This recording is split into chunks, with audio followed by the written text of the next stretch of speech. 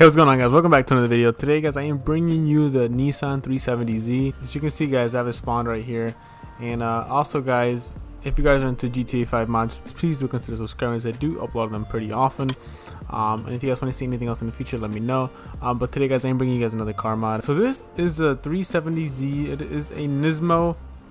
I'm not too caught up on Nissans, and I'm not too sure what that means, but if you guys do know, please let me know down in the comment section below. I am personally a huge muscle car fan, American muscle, right? Camaros, Mustangs, Challengers, and Chargers. But this car, nonetheless, is still a sweet ride. We'll be showing you guys some, how to install this mod. It is a pretty straightforward mod, and so I just want to show you guys a quick little, I'll show you what this car is about. So for the sounds like a normal car in GTA, so nothing too special on the sound. It drives like a normal car. The first person is pretty nice. Everything, like all the dials are there, the speedometer, the RPMs is in the middle, just like how you would see in the real thing in real life. I'm going first person. So these are the tires. It says Proxies. I'm not too sure what that is. Here is a full 360-degree view about the car. You got your red calipers, Nissan logo, Nismo logo right there. Let me get in. Let me pop the trunk, or let me pop the hood, I should say. I keep saying trunk. Alright, guys, so I'll pop the trunk, the hood, and let me show you guys. Also, here is a little interior look. It actually looks really nice. So you can see, guys, everything is like pretty detailed, like crazy.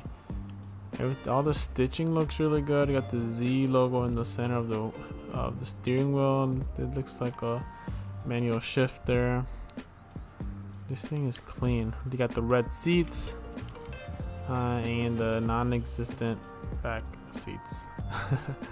Red stitching on the door as well.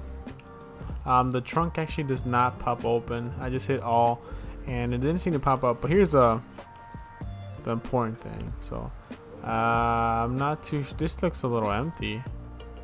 I don't think the real thing looks like this, but if it does, then they got it spot on. But I just see the engine, I see two twin turbos, that's about it.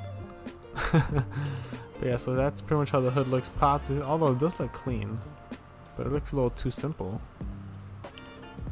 But yeah, here's your car, guys. Let me know what you guys think. I'll hop in real quick, take it for a little spin. Let me close everything if I crash it. There we go. You got the pretty clear 370z logo on the back. Then there's again the Nissan logo on the back.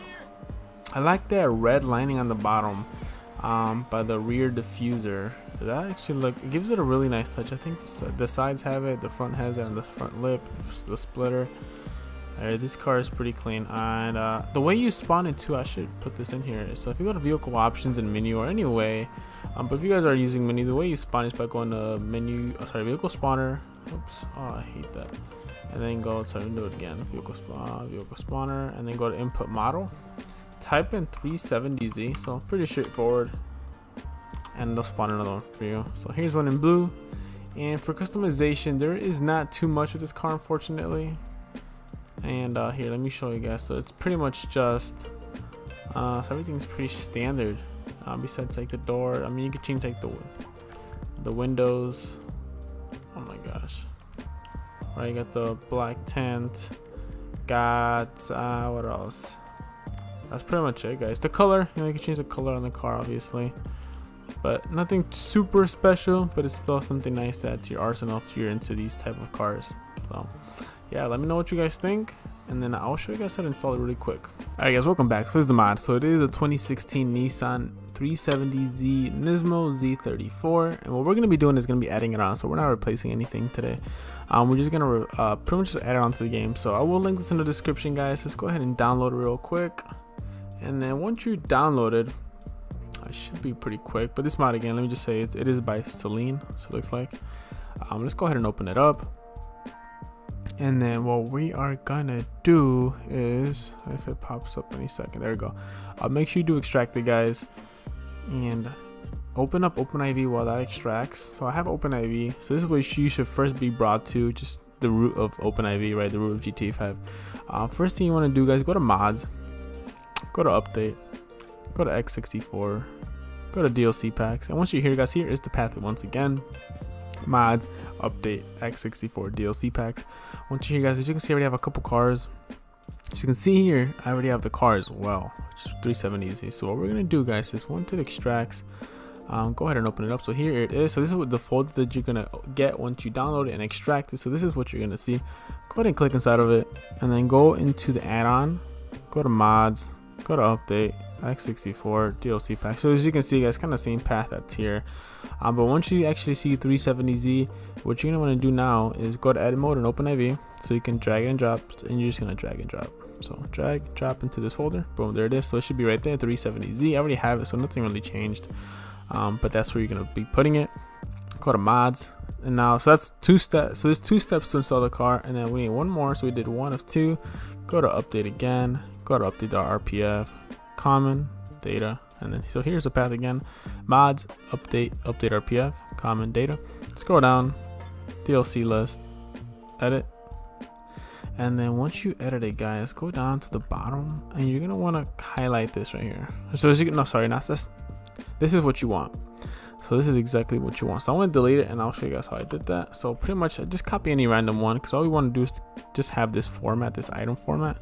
Go to copy, and then go to the last line really, but above this path. So make sure it is inside, so make sure it's above, it's anywhere really. And then what you want to do is delete what's inside these 2 slashes, right? Delete what's inside. So for this one, it's going to be A80. If you copy to say this one, you want to delete this right here that's in the center.